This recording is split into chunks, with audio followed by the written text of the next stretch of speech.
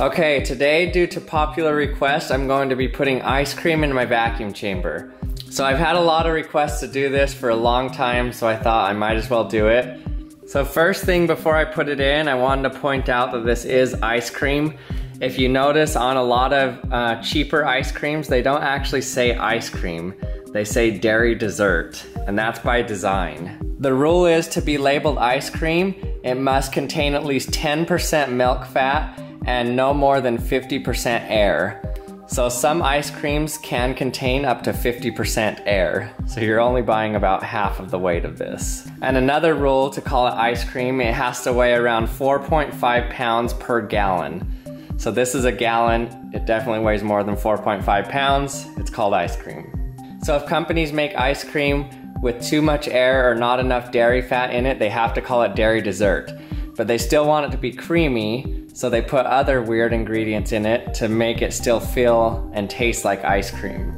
They'll put different gums in it like xanthan gum or locust bean gum, and it gives it the same kind of mouthfeel as milk fat in ice cream.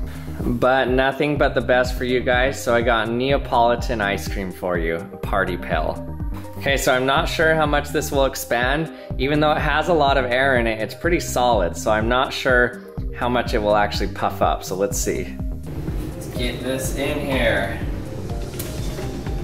Okay, Neapolitan ice cream in a vacuum chamber. 3, 2, 1.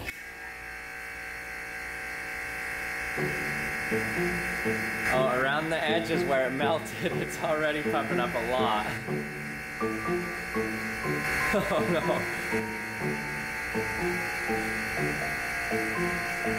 Whoa.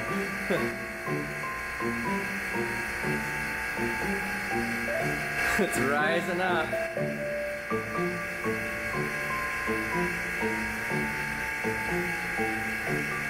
Whoa.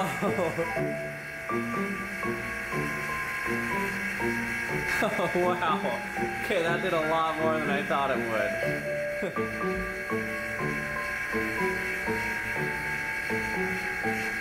Ice cream is mostly air.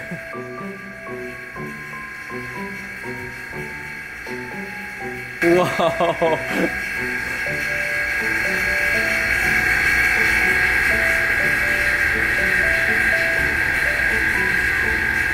Holy cow! It's taking over the whole chamber. Oh no, I think I'm sucking up ice cream. I better stop it. Okay, that was awesome. Look how much it puffed up. So the outer edges were melted and you saw those spill over, but the inside wasn't. Let's let the air back in. 3, 2, 1.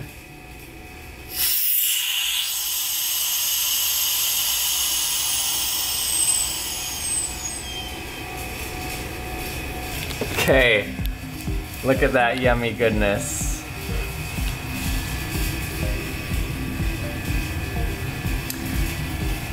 Okay, so how about we take out a little scoop of this so we have more room in the vacuum chamber, see if we can suck all the air out of it, and then see if we can get some more creamy, smooth ice cream. Okay, let's get me some ice cream here. A more manageable amount. I guess I went overboard with the gallon. Okay, now a more healthy serving of ice cream in the vacuum chamber. Okay, 3, 2, 1.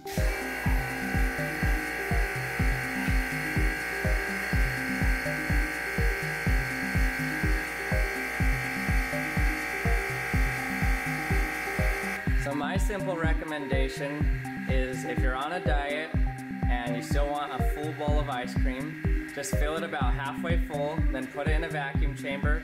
It will eventually puff up to fill the whole bowl, and then eat it while you're in a vacuum, I guess.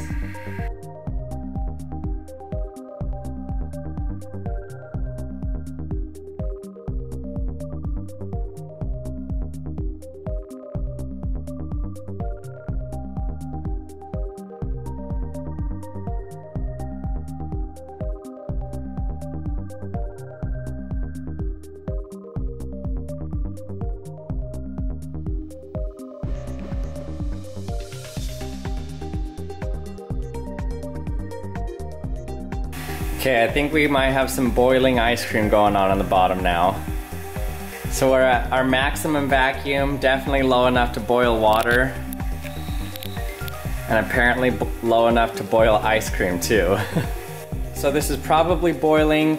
It could just be the dissolved air in the ice cream coming out, but I didn't see it until it got down to a very low pressure, so it likely has a little bit of boiling and dissolved air coming out of it.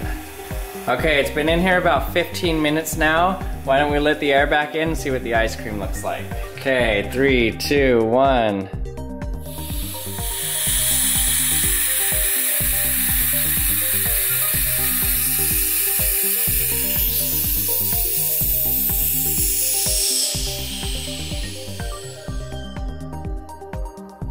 So it's mostly melted ice cream.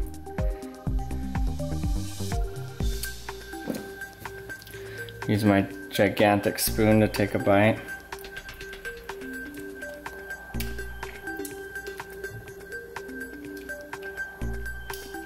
Doesn't taste that much different. Looks like the ice cream kind of stayed puffed even when I let the air back in. Yeah, it tastes like there's even more air in it. Very light. You'll notice it melted a lot. Most likely it's from my bright lights that I have shining on there. So even though the vacuum doesn't transfer a lot of heat, I have bright lights shining and it's absorbing a lot of radiation from the lights. So there you go, ice cream in a vacuum chamber. Hey, thanks for watching another episode of the Action Lab. I hope you liked it. Next time you're wondering if you should pick up some ice cream or not, just tell yourself, it's about half air anyways. So if you have any questions about this video or any other video you've seen, or if you have any suggestions for me to do in a future video, let me know in the comments section. And if you're not subscribed yet, hit that subscribe button, hit the bell to be notified when my latest video comes out, and I'll see you next time.